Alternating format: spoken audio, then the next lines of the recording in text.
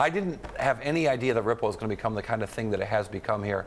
And it's interesting to me because you're so focused on having a functioning business built around blockchain, but you've also got this big honkin' valuable currency that you guys have a lot of.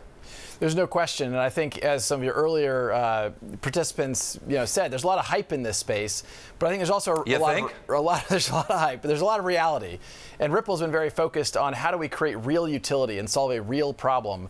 And in this case, it's for cross-border payments, which is a multi-trillion-dollar problem. And if we could reduce the friction there using blockchain technologies, we think we can create a lot of value for consumers, for banks, for the whole ecosystem.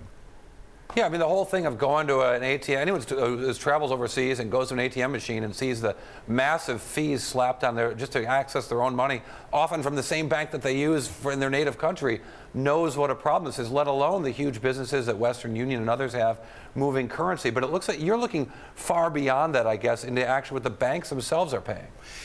Even within the banking community, there's a few banks that kind of sit on the top of the entire global payments infrastructure. And all the other banks end up paying them to help settle the global liquidity that's required for commerce, for small businesses, for retail. And across the board, it's kind of amazing that we still live in a world where to send money to London today, the fastest thing for you or I to do would be to drive to, well, for you, for SFO, for me here in New York, to JFK or Newark, and fly the money to London. That's crazy. We live in the age of the internet, and we can't move our own money in real time. And of course, as you said, the costs here can be really high.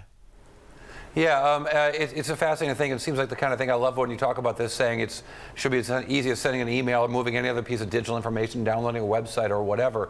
When you make the sale for this business, to whom do you make the sale? Well, we really are in the business of selling solutions, selling technology to banks. Part of that is simply a software sale. And part of that also for customers that want to take advantage of using a digital asset like XRP for liquidity. What that means is instead of pre-funding literally the trillions of dollars that banks have with other banks around the world, they pre-fund that amount that sits there. It's really dormant cash sitting there. With digital assets, you can make that much more real time to enable a payment across a border into another currency in real time. Today, Ripple's doing that into Mexico with companies like Qualix, and we certainly see that expanding with other partners and customers over time.